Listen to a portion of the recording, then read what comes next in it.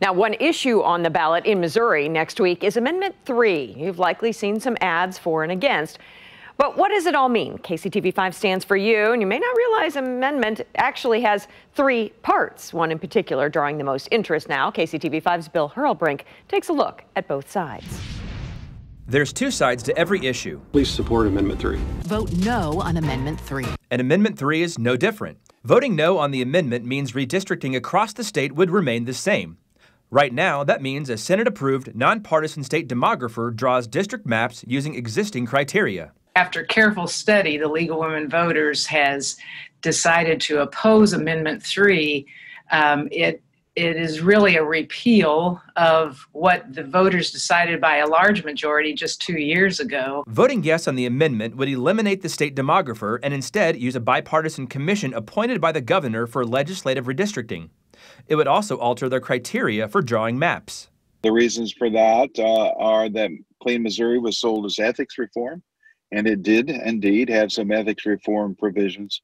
But people that backed Amendment 3, backed Clean Missouri, clearly were in the game to change the way we redistrict. Elwell wants people to understand what it means if it passes. Hopefully voters will understand that what it really talks about is repealing what they approved by a majority just 2 years ago. And Hurst says he wants to change that new way of redistricting, which in his opinion means a more fair way of dealing with local issues depending on where you live. Small schools or roads, just different problems, different concerns, different interests than you have in Springfield.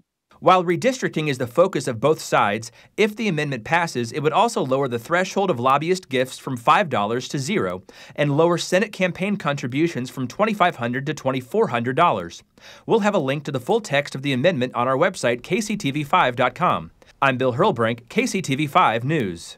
Amendment 3, not the only important question facing Missourians next week. They'll also have to make a big decision on term limits. Missouri Amendment 1 would limit the lieutenant governor, secretary of state, state auditor, and attorney general to 2 terms of office in a lifetime. That would mean the elected officials would be required to leave office after 8 years. As of right now, the governor and treasurer are the only 2 elected offices in Missouri who are limited like that. Supporters believe this would prevent career politicians in the state. But opponents are worried about the turnover rate and the risk of putting inexperienced people into office.